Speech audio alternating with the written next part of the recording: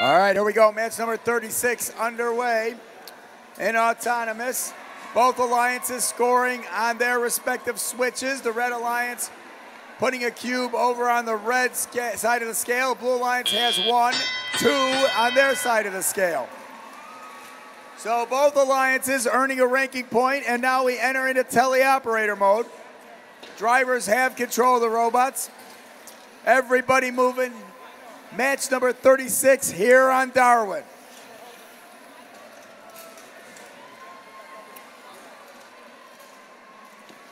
The Robotics putting a cube on the scale, then 1 on the switch, but they have control of neither element at this point in the match. Blue Alliance with the lead. They've got about a 70-point lead here in the early going. Over a minute and a half remaining. Robotics trying to pop a cube up into the scale, but it falls to the ground. They even tried to catch it, but it still fell to the ground.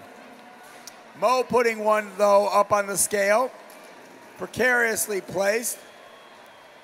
But blue still owns that scale. Red trying to get that ownership back by adding a few more cubes, but it's still owned by blue. Over a minute to go in this match. Over a 100-point advantage for the Blue Alliance. And they are implementing now a boost, and they up the advantage by even more.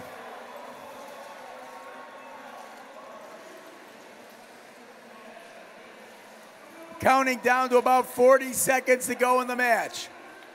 140-point lead for the Blue Alliance. 1 red robot, that's Mo, or no, that's Foximus Prime. Sitting up on the red platform, they got their hook engaged, they're getting ready to hang. 2 blue robots over on the blue platform. They are trying to hang as well with 15 seconds to go. Both blue robots high enough to count.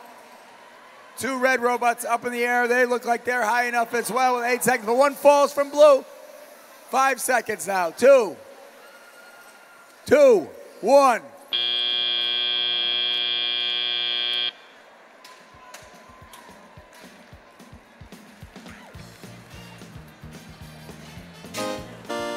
All right, score coming up, and it's the Blue Alliance.